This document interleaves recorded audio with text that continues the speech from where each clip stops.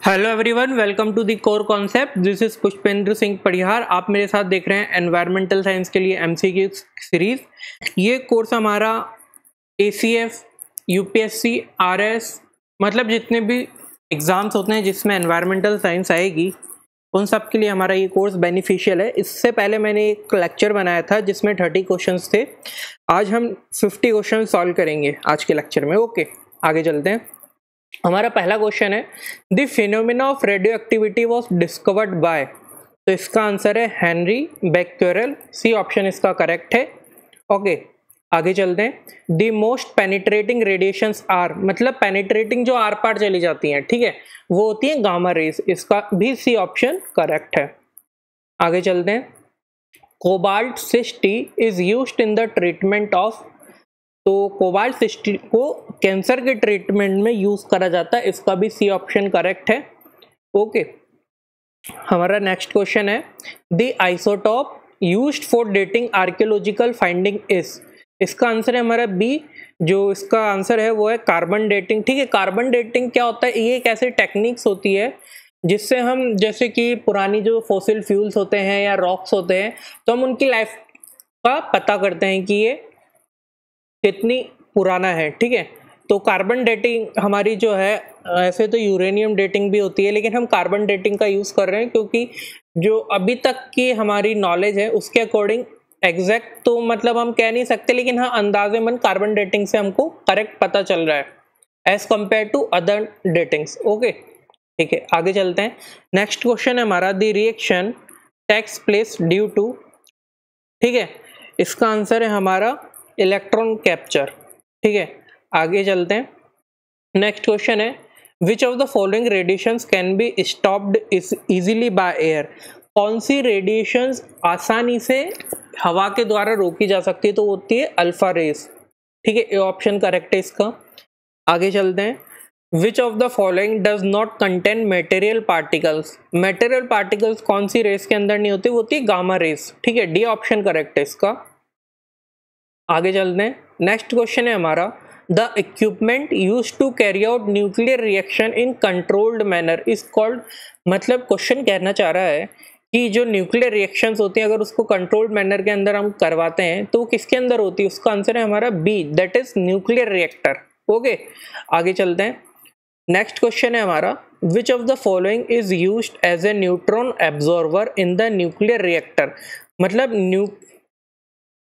Neutron observer in the nuclear reactor, तो वो क्या होता है? उसका आंसर है हमारा cadmium, C.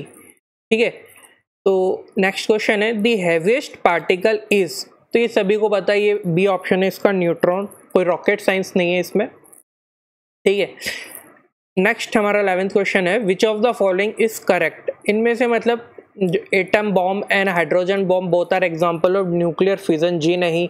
Nuclear reaction are mark affected by temperature, जी नहीं। इलेक्ट्रॉन पॉजिट्रॉन बोथ है सेम मास, हाँ ये करेक्ट ऑप्शन है इसका, सी ऑप्शन करेक्ट है। ठीक है, आगे चलते हैं। Which of the following is used as a moderator in nuclear reactor. ठीक है, इसका हमारा आंसर है D2O। ठीक है, बी ऑप्शन करेक्ट है इसमें। नेक्स्ट क्वेश्चन है हमारा, beta particle is emitted in radio activity by conversion of neutron to proton. ठीक है, ये ऑप्शन करेक्ट है। बीटा पार्टिकल रेडियो एक्टिविटी में कैसे एमिट होता है? कन्वर्ट होता है कैसे? न्यूट्रॉन से प्रोटॉन की तरफ। चलो आगे चलते हैं। 14 नंबर का हमारा क्वेश्चन क्या कहता है, अर radio isotope will not emit. मतलब रेडियो आइसोटॉप क्या एमिट नहीं करेगा? वो गामा रेज। ठीक है, वो गामा रेज एमिट नहीं करेगा, radio isotope. D option correct हुआ हमारा। अगला क्वेश्चन है हमारा, radio carbon dating was discovered by. ठीक है, रेडियो कार्बन डेटिंग किसने डिस्कवर करा था?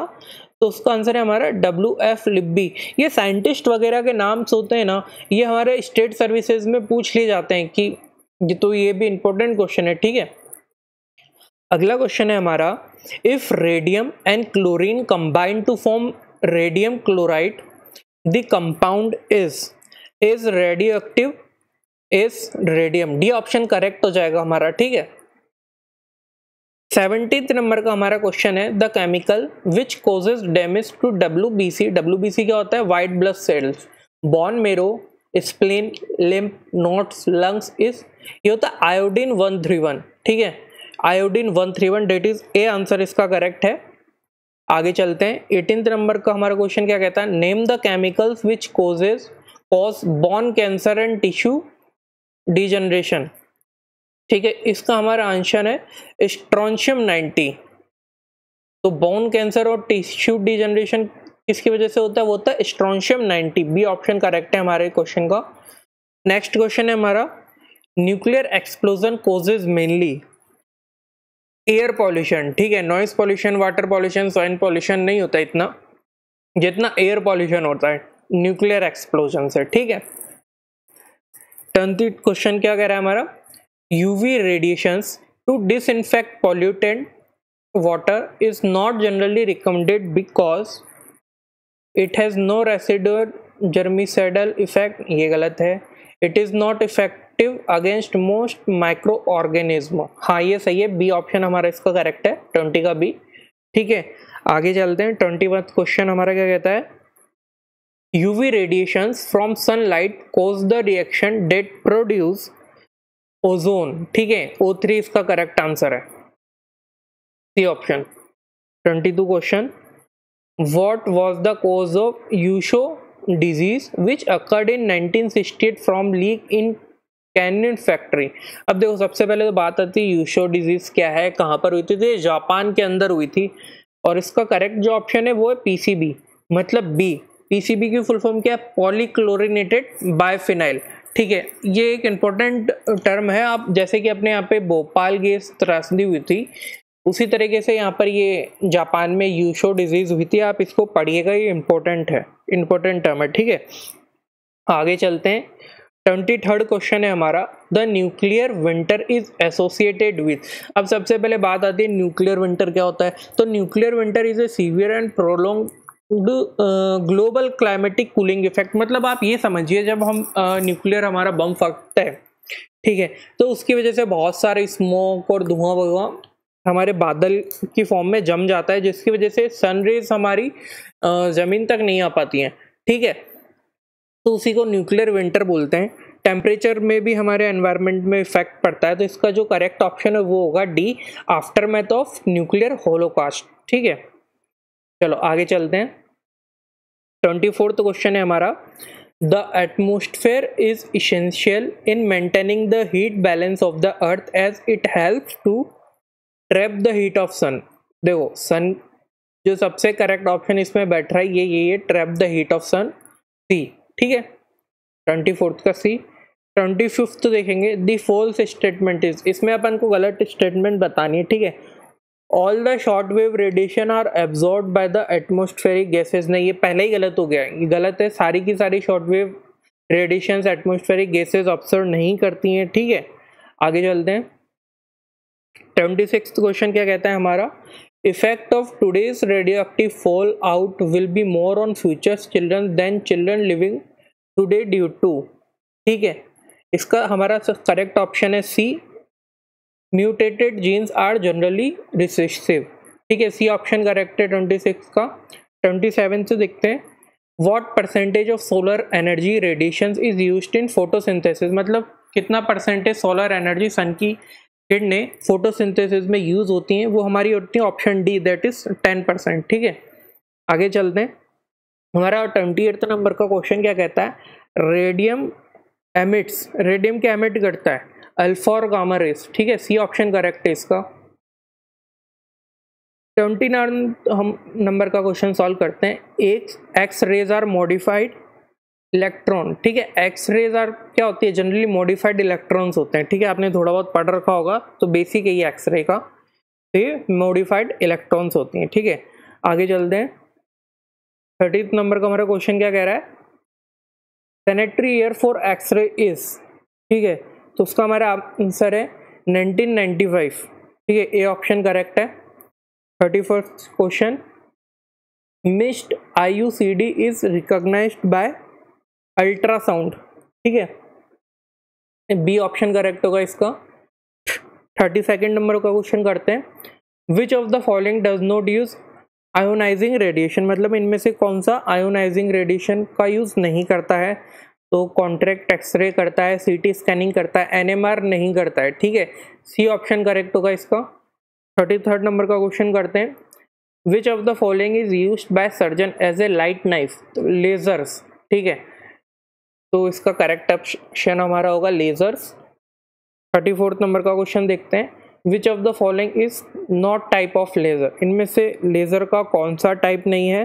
तो वो हाइड्रोजन लेजर है, ठीक है। नियॉन लेजर होता है, CO2 लेजर होता है, आर्गन लेजर होता है, लेकिन हाइड्रोजन लेजर नहीं होता है, ठीक है। चलिए 35th करते हैं, हु डिस्कवर्ड एक्सरेज, एक्सरे को किसने डिस्कवर करा था? तो इसका हमारा आंसर है ऑप्शन बी, विल्हेम रॉन्टेंगन, ठीक है। 36 नंबर का क्वेश्चन सॉल्व करते हैं, the most abundant source of proton in the body are, 36, इसका है हमारा करेक्ट ऑप्शन हाइड्रोजन एटम्स, ठीक है। 37th, x-ray imaging is commonly employed for diagnosis disease of, ठीक है। एक्सरे किसकी डिजीज का पता करने में काम आती हैं? तो लंग्स के लिए आती हैं, बोन्स के लिए भी आती हैं, हार्ट्स के लिए भी आती हैं, मतलब all of D option correct है 37th का।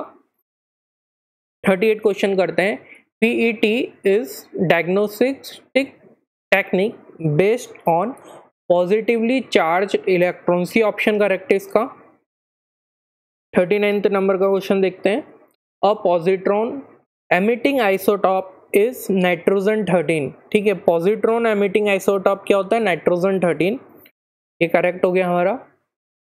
40th नंबर का क्वेश्चन देखते हैं, the principle of nuclear magnetic resonance was first described bye B blotch, ठीक है। 41st नंबर का क्वेश्चन देखते हैं, the unit of magnetic field strength in MRI is Tesla, ठीक है।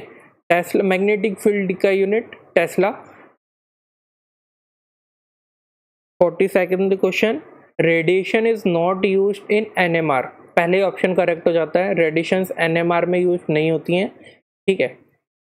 43rd नंबर का question, NMR imaging technique is based on gyromagnetic property of protons, ठीक है, डी ऑप्शन करेक्ट है।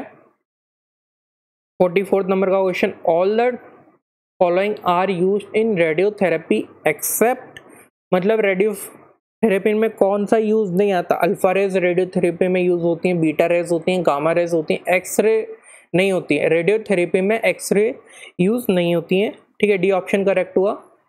45th नंबर का क्वेश्चन करते हैं, X-rays were discovered in the year, ठीक है। एक्स-रेज कौन से ईयर में डिस्कवर्ड हुई थी? तो इट वाज डिस्कवर्ड इन 1895, ठीक है, बी ऑप्शन करेक्ट है हमारा।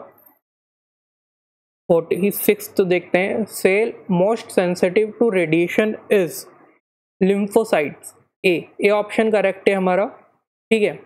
47 देखते हैं, the least radio sensitive tissue is D nervous tissue, बहुत सेंसिटिव होता है, सबसे ज़्यादा बॉडी में जो सबसे सेंसिटिव टिश्यू होता है वो नर्वस टिश्यू ही होता है, तो डी ऑप्शन करेक्ट हो गया हमारा 47th का। 48, the tissue most resistant radio active is, ठीक है, इसका बी ऑप्शन हुआ हमारा वेजाइना। 49 देखते हैं, which is the most sensitive tissue to radiation, ठीक है, सबसे ज़्यादा सेंसिटिव टिश्यू कौन सा होता है रेडिएशन से? तो होता है गॉनेट्स, डी ऑप्शन करेक्ट है। 50th लास्ट क्वेश्चन है आज का हमारा लेक्चर का, unit of magnetic induction is, इसका हमारा आंसर है टेस्ला, ठीक है। अब हमने टोटल अराउंड 80 क्वेश्चंस कर लिए हैं, आज हमने 50 क्वेश्चंस करे हैं और कल हमने 30 क्वेश्चन करे थे। आप इसकी PDF हमारे टेलीग्राम ग्रुप से जुड़ सकते हैं, वहाँ से डाउनलोड कर सकते हैं। कल के लेक्चर में और आज के लेक्चर में मैंने अलग सॉफ्टवेयर्स का यूज़ करा है, कल मैंने लिख के थोड़ा बताया था, आज मैंने लिखने का यूज़ नहीं करा। आपको कौन सा तरीका ज़्यादा बेहतर लगता है वो मुझे कमेंट बॉक्स के थ्रू बता दीजिएगा, तो अगले लेक्चर से हम जैसा भी होगा उस हिसाब से कंटिन्यू करेंगे, ठीक है। और आपने अभी तक मुझे सब्सक्राइब नहीं करा है तो आप सब्सक्राइब कर लीजिए, मैं सारे ऐसे खूब सारे कोर्सेज लेकर आऊँगा जल्दी, ठीक है। आज के लिए इतना ही, थैंक यू।